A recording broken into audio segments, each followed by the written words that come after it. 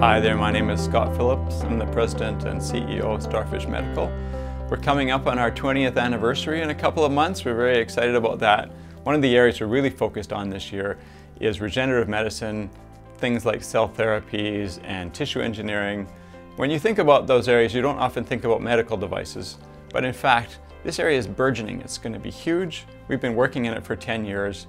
This year we're doubling down with laboratory infrastructure, deeper partnerships with universities. We're very excited about the potential of medical devices that will be required when you do things like dosing or things like near-patient processing, all sorts of aspects that will require our expertise. One of the interesting institutions we work with is the University of Victoria, and in particular the Willerth Lab, which is headed by Dr. Stephanie Willerth.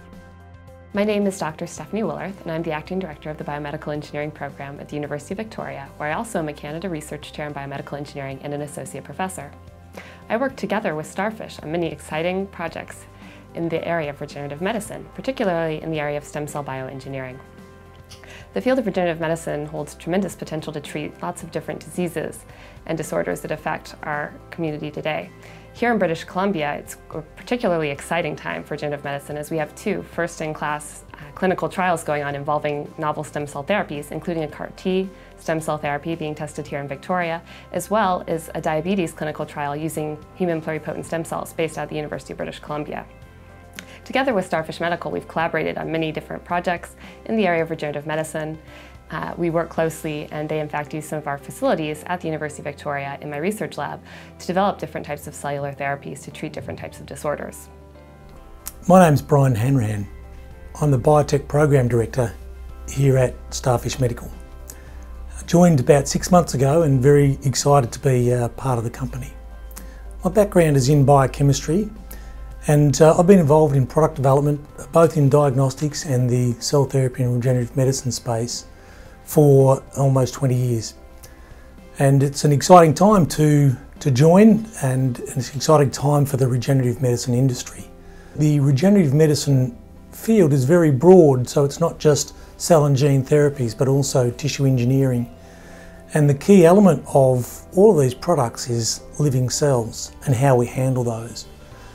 The industry has evolved rather rapidly over the last 5 years, and I think the challenges have been more around, how do these therapies work and understanding the mechanisms of action, and then how do we make enough of these cells to have a product. And so medical devices have not been really front and centre in the industry, and it's now only sort of coming into focus as we solve those other more difficult problems. So there's now many opportunities, I think, in this industry for medical device applications. And one of the key elements of that is, as I indicated, handling live cells, which is very contrast to chemicals and normal drug products where you can absolutely characterise those products and know how they are handled or changed if they're manipulated in some way. Whereas with cells, we have to handle them very carefully, and we really only get one shot at it, particularly if it's an autologous therapy where most of your cells have been used to create a dose, and so we can't afford to make a mistake in delivering that product.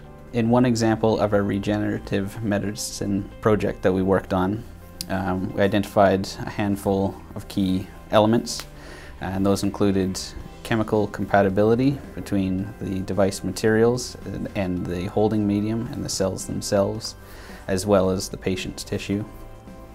We looked at agglomeration and considerations for cell bunching, having to identify appropriately diameter tubing so that the cells didn't bunch up.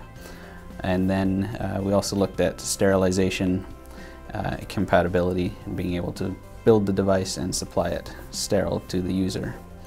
And so in that project, we vetted all of those things through verification and validation testing, sterilization validation, biocompatibility testing, and the project culminated in a successful master file submission through the FDA, as well as the client's investigational new drug trial approval.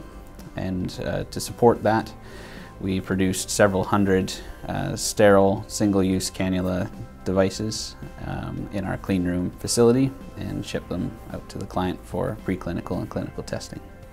Another element that is probably a little ways off, and it's an area called near patient processing. Now, this has been used for some stem cell therapies at the moment where there is minimal manipulation of the product. So it's the very initial regenerative medicine products where stem cells are collected from somewhere. It could be adipose tissue, could be bone marrow, and then these cells are not fully purified, but purified to an extent and injected back into the patient.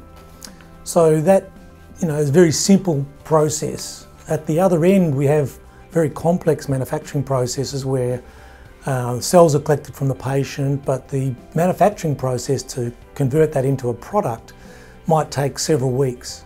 At the end of that time, the product is cryopreserved and then is returned back to the administration facility and administered to the patient.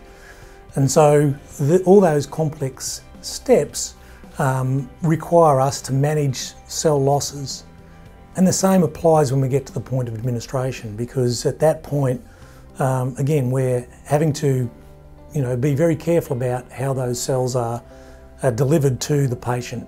And sometimes efficacy is going to be impacted by getting the right number of cells in the right place. And so that's really the opportunity or the challenge for medical device developers, is to find the solutions and develop solutions in that space. One of the devices that we recently worked on was for a stem cell delivery system.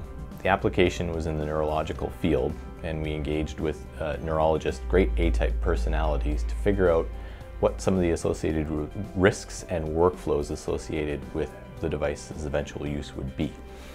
As part of that process for initial design, we found that patients often move when they're under anesthesia, and that had a great influence associated with how our design was intended to be completed. It was a great finding that led to a successful product.